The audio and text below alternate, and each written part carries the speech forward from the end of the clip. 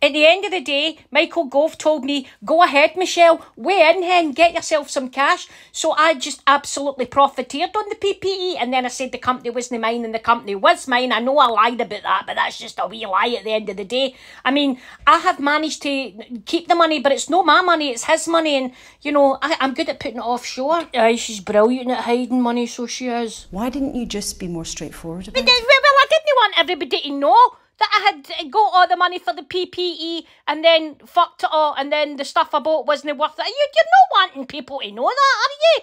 So, I don't know what your point is here, Laurie. You're just bullying me now.